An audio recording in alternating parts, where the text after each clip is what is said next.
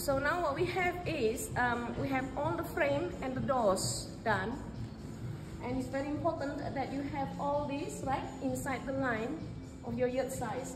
And then the door frame, right, this is on the sides of each door frame is touching the line, right, this one.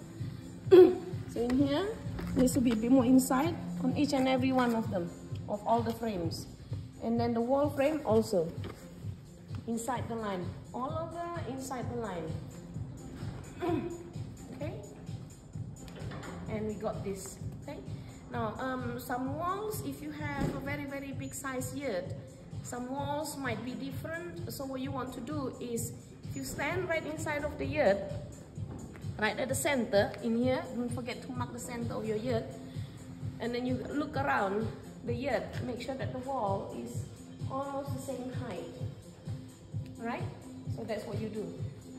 Now we're going to prepare to put the yurt up, to raise the crown and put the roof poles on.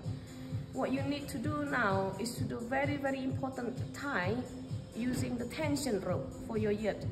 In there, the plastic bag with a lot of ropes. You have here, marking corresponds to the wall number. In here we're gonna try to do wall number 3 first, which is this one. So you put like that. And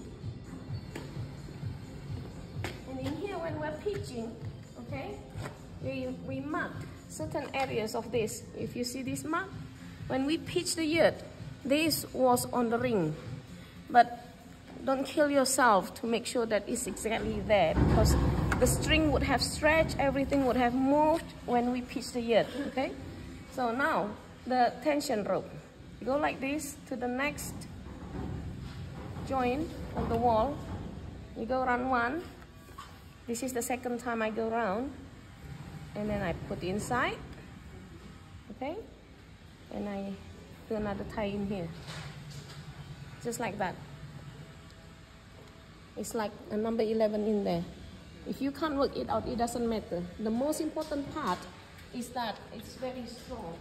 It ties very well, that it doesn't go loose, okay? And then you bring this tension rope down above here, and then put through the ring and do the same exercise, okay? Now it's very important that this wall goes a bit more inside, yeah? What we want to do is this wall to be tight. Right? You pull it and then go around like this. Here. Yeah? Go around there.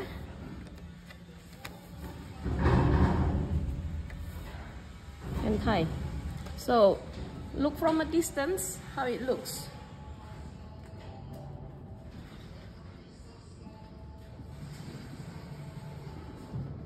So, there's a tension rope on.